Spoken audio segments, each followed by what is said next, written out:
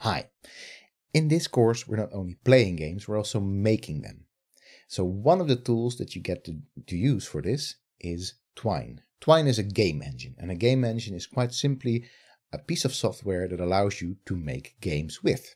So there's very involved game engines like Unity or Unreal Engine, or there's very simple ones, for example, like RPG Maker. Twine veers towards the very simple, but one of the things that I really like about it is that you can also take it to be something very complex and deep. You can make quite complex and deep games with Twine. One of the other things that I really like to do with Twine, that we really like to do with Twine, is we like to tell interactive histories with it. So I'm going to show you sort of what that means in this very short lecture, as well as take you through some of the very basics of Twine. You're hiking in Snake Canyon when you find yourself lost in a strange, dimly lit cave of time. Gradually, you can make out two passageways. One curves downward to the right, the other leads upwards to the left. It occurs to you that the one leading down may go to the past, and the one leading up may go to the future. Which way will you choose? If you take the left branch, turn to page 20. If you take the right branch, turn to page 6. If you walk outside the cave, turn to page 2.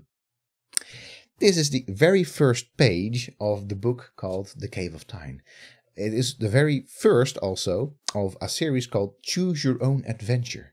So this was a series of very quite influential and well-known novels in which you quite literally got to read a book, but also at the same time choose your own way through it. It was quite a revolutionary thing for the time, right? We're talking here 70s when this was first published.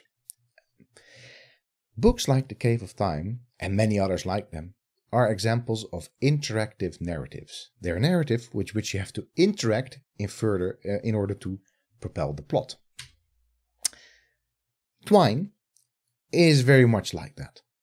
It is, to be very formal about it, it is hypertext storytelling. So it is storytelling by allowing your player to click on links. For example, in this particular intro to this Twine that we recently did, A Fair Day, and I'll link to the making of that. It was a 2-hour speed run of making a Twine in the description of this video.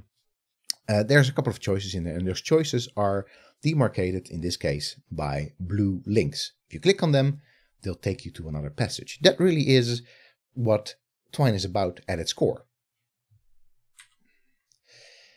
This type of interactive storytelling has its roots in reader involvement. The idea that as an author, you get to involve your readership through reading your text. Generally speaking, the very first text that did this was the life and opinions of Tristram Shandy. At least that's what the people who have studied these things tell me. And this particular book by Lawrence Stern from 1759, it's a comedy, and it's notable because it's supposedly about the life, but actually it's a lot of opinions, and it's a very garbled sort of structure, where if you want to read through it and understand it as a reader, you'll have to really do a lot of work yourself in order to be able to connect all the dots in it. So that's one example of an author, a very early one, of an author really asking, in this case, his readership to really work with the text. Well, Choose Your Own Adventures are, as I just exemplified, are another version of that. And this, as you may remember also from the Hammurabi text-driven games were really the very first games out there. Narrative, not necessarily narrative-driven games, but text-driven games were the ones that were not the very first games, but they were the games that were available for a larger audience. For example, like Hammurabi or the Sumer game that I talked about in the previous lecture.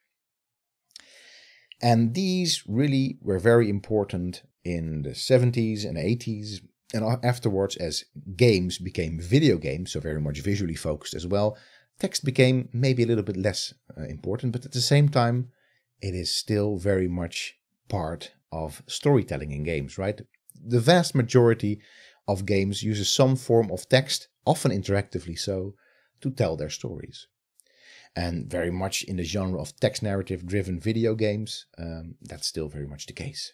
Your RPGs or in fact the game that we'll be playing for the Let's Play in this course, 80 Days.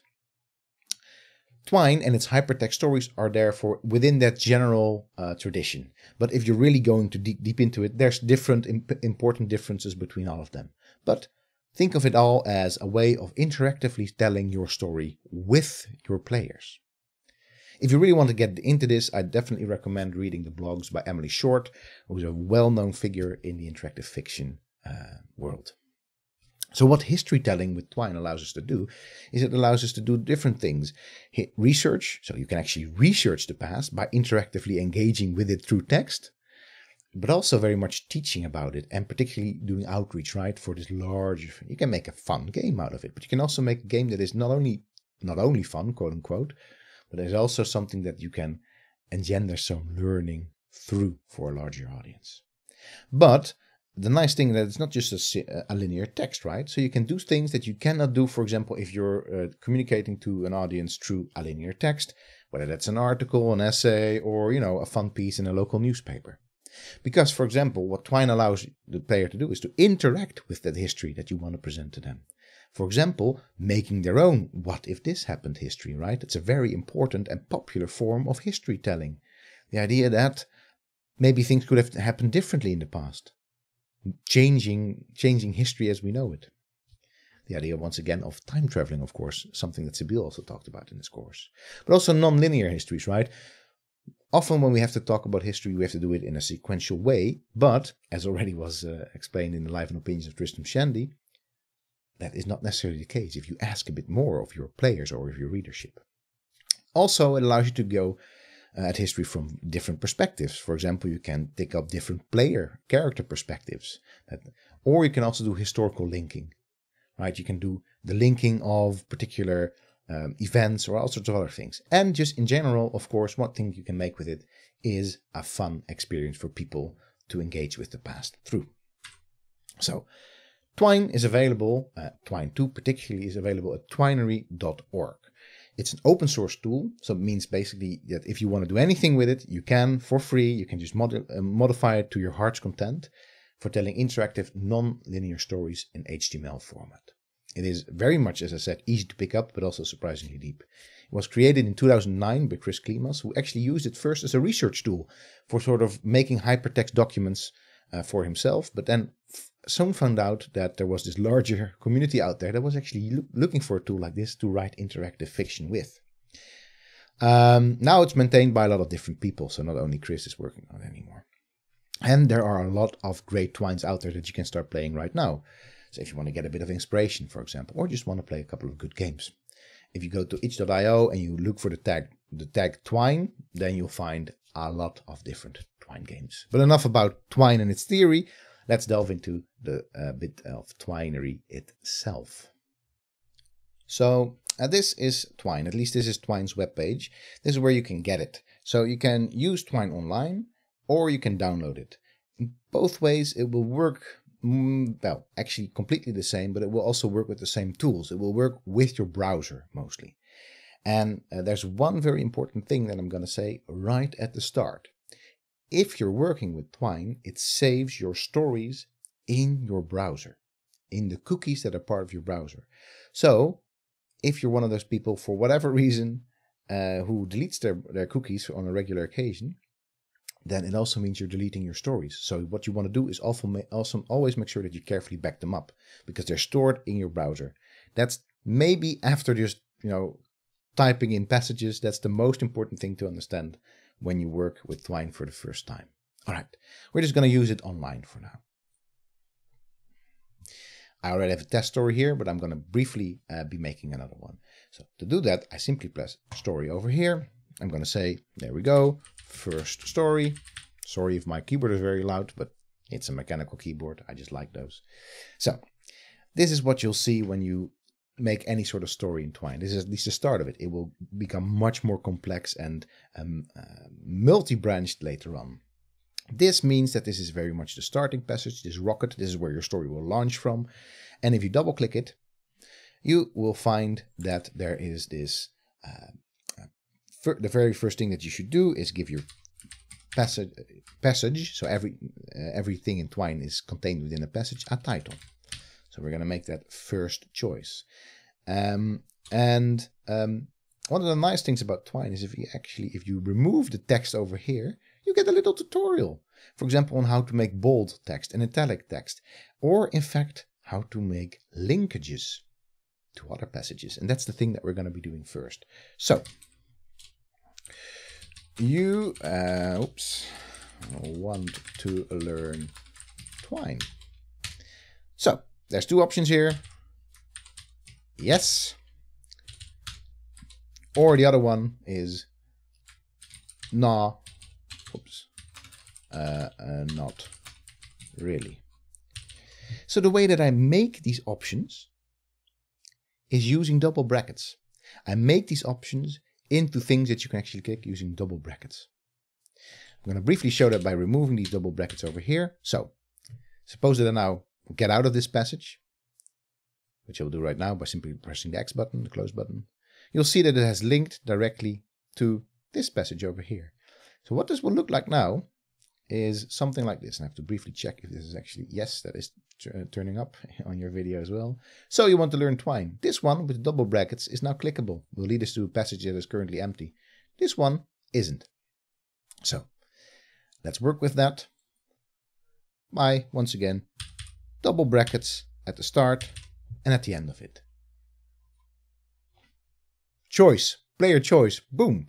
Really, this is all you need to know to start doing fun stuff with Twine. There's a bit of other things to know. For example, one of the things that I always think is very useful, that you also are able to use some other words to link to certain passages, because you may want to link back to a passage and you would otherwise have to use those exact words, but you don't necessarily want that. So, okay, in that case, let's start. And you can go to that let's start passage by saying passage 2. There we go. Let's start. Arrow 2, passage 2. Sorry, oops. There we go, passage 2. Or you can always go back to the start. Now we've already said that the very first starting passage is in fact oops, let me actually get rid of this. Very first starting passage is this, called first choice. So what we want to do, right here, just as we did above, we want to put in an arrow and say first choice. Actually, Twine is very helpful. This pops up straight away. So what that will look like in Twine is something like this. Yeah, I think this should work. Yeah, exactly. There's two double arrows back and forth here. So if we start over here, you want to learn Twine? Yes. In that case, let's start. This passage that we haven't really done anything with. You can always nicely go back in Twine with these arrows as a player. Or we can always go back to the start. Boom. And we're back in the start. So this is more or less really all you need to make Twines. So suppose we have a player that doesn't want to play along. There's some other things that you can do with Twine. So we have a player who's going to click, nah, not really, I don't want to really learn anything about this. We're going to trick them basically into participating in this little game of Twine making anyway. So in the passage, no, not really, you can do, for example, the following. You can say, click me. This thing that sort of tells the player like, hey, you may really want to click me, even if you're not really interested, like a little bit like Alice in Wonderland and Eat Me, right? So what you can do is you can use a little thing called a macro. This is something that sort of extends the functionality of the basic Twine script into all sorts of things that you can think of, from RPGs to inventories, or to, in this case, doing a little bit of a text trick for the player. So using this macro click and the text that appears before it, that is click me, we are gonna say, you've clicked me. Now you still have to do this thing. Doesn't really matter. And we're going to use that actually to say, There we go. We're going to use it to go to, what's the name of the passage again? Yes, it was yes. There we go. To yes. Boom. All right. What this will do is the following. I have to have one extra bracket here. Is, you've now seen that we've created a link also with the yes passage. We start here. So we've got a player that doesn't want to play.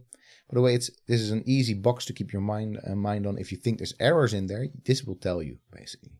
So, no, not really. Okay, passage, no, not really. Oh, I should actually change that.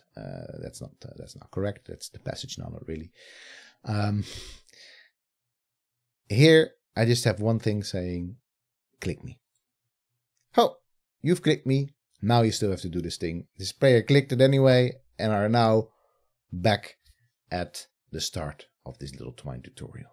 So there's a whole Twine tutorial that I made out there for your reference that you can actually play through and learn about Twine yourself. I will link it in the video as well as on the context of this course. What I wanted to put out there is that there's this whole document called a reference document for Harlow. So Harlow is a format that is, there's different formats that you can use with Twine, a storytelling format, and Harlow is probably the most used one, and it's really one of the most, I would say, beginner friendly. It has some certain downsides that you will get to if you're really getting into Twine, for example, with images, etc. But otherwise, it's really good. And it has this long list of all these things, all these macros. So click is just one of these, right? Click is, let's see, where is click? Click is over here. It's just one of these that you can do. So check out the reference document if you're interested in trying to do some very specific things. I would first say, let's try your first Twine with just basic functions, but trying if you can already play around with some macros. This is now being made a lot easier because you first used have to basically use a lot of your macros, have to know a lot of these macros by heart. But now you can actually, for example, over here, work with these macros yourself in Twine's editor, in Twine's game engine straight up. So that's really a lot of use. But still good to read through this because, or through the Harlow reference text, because there's a lot of complex concepts, programming concepts, in fact, that you have to wrap your head around. But once you do, there's really no place you can't go in the past, present, or future when it comes to Twine. Bye.